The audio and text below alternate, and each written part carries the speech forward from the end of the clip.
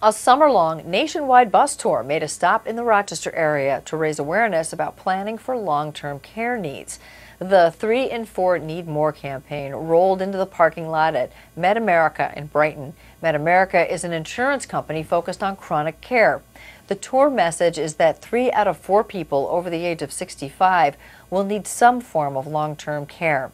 This cross-country tour is to help educate the public about getting a plan in place now to prepare for long-term care needs later. Whether that plan be insurance, whether it be financial planning, whether it be a reverse mortgage, whatever, the planning does have to take care. It's not a personal issue, it's a family issue.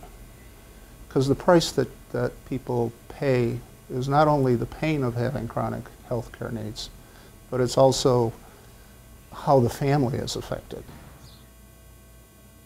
The 3 in 4 Needs More bus is visiting 50 cities across the country. You're encouraged to visit the 3 in 4 Need More website for more information on getting a long-term care plan started.